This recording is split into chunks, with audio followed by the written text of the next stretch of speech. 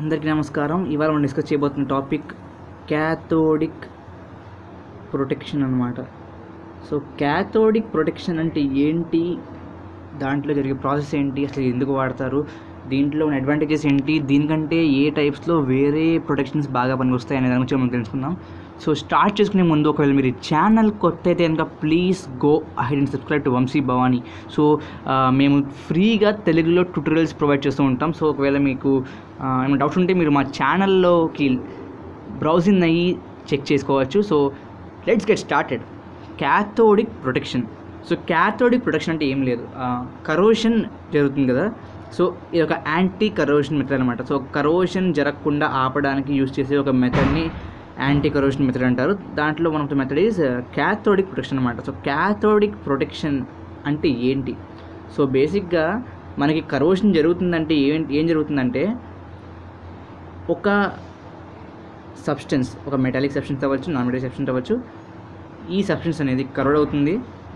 దీనివల్ల ఒక chemical reaction జరగడం వల్ల, ఆ కెమికల్ రియాక్షన్ ఏం జరుగుతుంది, ఒక సెల్ ఫామ్ అవడం వల్ల, ఆ సెల్ ఫామ్ అయ్యాక ఒక పొటెన్షియల్ డెవలప్ అవడం వల్ల, పొటెన్షియల్ వల్ల దీంట్లోంచి ఎలక్ట్రాన్స్ దీంట్లోకి ట్రాన్స్ఫర్ అవడం వల్ల ఈ యొక్క metal are non metallic substance ఏదైతే ఉందో కరోడ్ అవుతుందో, అది ఎలక్ట్రాన్స్ లూజ్ అవడం వల్ల ఏమవుతుందంటే దాని యొక్క ప్రాపర్టీస్, క్యారెక్టరిస్టిక్ ప్రాపర్టీస్ ఏదైతే ఉంటాయో అవి డిస్టర్బ్ అయ్యి కరోజన్ అని మనం దాన్ని అంటూ ఉంటాం. సో కరోషన్ అంటే ఏం లేదు, ఒక కెమికల్ రియాక్షన్ వల్ల ఒక సబ్స్టెన్స్లో డిస్టర్బెన్స్ క్రియేట్ అవ్వడం. సో అది దీంట్లో అవుతుంది యానోడిక్ సబ్స్టెన్స్ అనమాట. అంటే ఒక సెల్ ఫామ్ అయింది, ఒక ఎలక్ట్రోకెమికల్ సెల్ ఫామ్ అయింది అంటే ఏంటి, there is an anode and this a cathode. So the substance which gets కరోడెడ్ is the anode, because anode అనేది ఎలక్ట్రాన్స్ని లూజ్ అవుతుంది కాబట్టి అదే కరోడ్ అవుతుంది. సో ఒకవేళ మనం ప్రొటెక్షన్ చేద్దాం అనుకుంటున్నాం ఒక సబ్స్టెన్స్ని అంటే మనం ప్రొటెక్ట్ చేసేది దేన్ని, యానోడ్ని. సో మనం ఇండైరెక్ట్గా యానోడ్ని ప్రొటెక్ట్ చేద్దాం అనుకుంటున్నాం. ఎందుకంటే యానోడే కరోడ్ అవుతుంది కాబట్టి.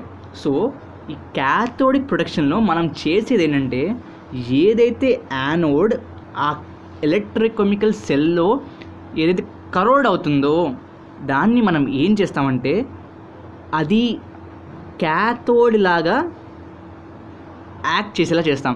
సో ఒక యానోడ్ అనేది ఒక క్యాథోడ్ లాగా ఎలా యాక్ట్ చేస్తుంది? సో బేసిక్గా యానోడ్ అండ్ క్యాథోడ్ ఎలా డిఫరెన్స్ చేస్తామంటే based on their values of reduction potentials.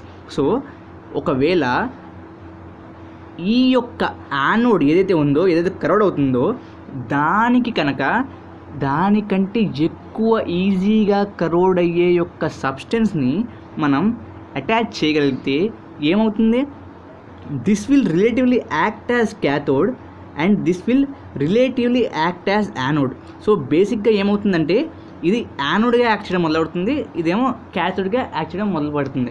So దానివల్ల ఏమవుతుందంటే ఏదైతే కరోషన్ దీనికి జరగాలో అది దీనికి జరుగుతుంది. సో మన ఎయిమ్ ఏంటి, దీన్ని కాపాడడం. సో మనం ఇండైరెక్ట్గా ఒక సాక్రిఫిషియల్ సబ్స్టెన్స్, ఒక సాక్రిఫిషియల్ మెటల్ని పెట్టుకుని దాన్ని కరోడ్ అయినా పర్వాలేదు అనే ఒక టైప్ ఆఫ్ సబ్స్టెన్స్ని పెట్టుకుని మనం మనకు కావాల్సిన టార్గెట్ సబ్స్టెన్స్ని ప్రొటెక్ట్ చేస్తూ ఉంటాం. So that is cathodic protection.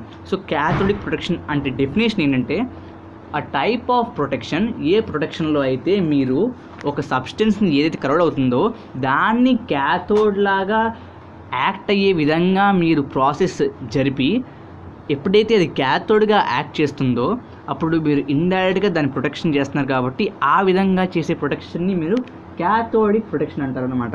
So this is బేసికల్ క్యాథోడిక్ ప్రొటెక్షన్. సో ఈ క్యాథోడిక్ ప్రొటెక్షన్ అనేది చాలాసార్లు ఎక్స్టర్నల్ ఫీల్డ్ లేకుండా జరిగిపోతుంది.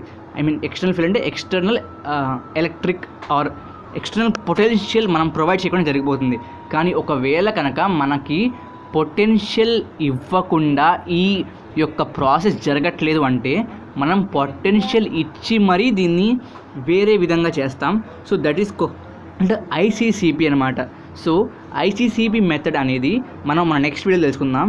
So today's are aim is cathodic protection and we have did it. So cathodic protection మనం ఏదైతే యానోడ్ ఉంటుందో దాన్ని క్యాథోడ్ లాగా మార్చుకుని ఏదైతే కరోషన్ జరుగుతుందో దాన్ని ఆపుతాం అనమాట. So many types of cathodic protections are available. బేసిక్గా గ్యాలనైజేషన్ కూడా ఒక టైప్ ఆఫ్ క్యాథోడిక్ ప్రొటెక్షన్ అనమాట. సో క్యాథోడిక్ ప్రొటెక్షన్ కంటే యానోడిక్ ప్రొటెక్షన్ కొన్ని కేసెస్లో మనం ఎక్కువగా ఉపయోగిస్తూ ఉంటాం. సో బేసిక్గా చూసుకుంటే క్యాథోడిక్ ప్రొటెక్షన్కి యానోడిక్ ప్రొటెక్షన్కి క్యాథోడిక్ ప్రొటెక్షన్ నే మనం ఎక్కువగా వాడుతూ ఉంటాం. ఎక్కువ ఏమంటారు, బోత్ ఎకనామికలీ అండ్ ఎఫిషియన్సీ పరంగా చూసుకుంటే కూడా ఇదే ఎక్కువ మనం వాడుతూ ఉంటాం. కానీ కొన్ని కేసెస్లో యానోడిక్ ప్రొటెక్షన్ ఇస్ ప్రిఫర్డ్. ఆ కేసు ఏంటంటే ఇన్ ఎసిడిక్ మీడియం. సో ఒకవేళ మన experimental setup are the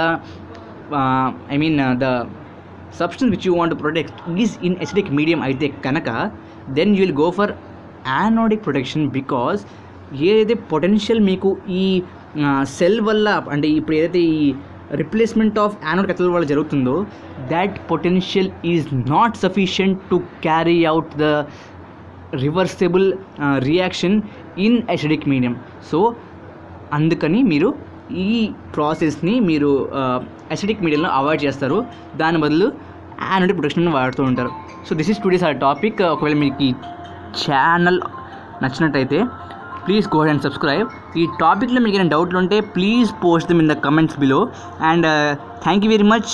have a nice day. జై హింద్, జై భారత్.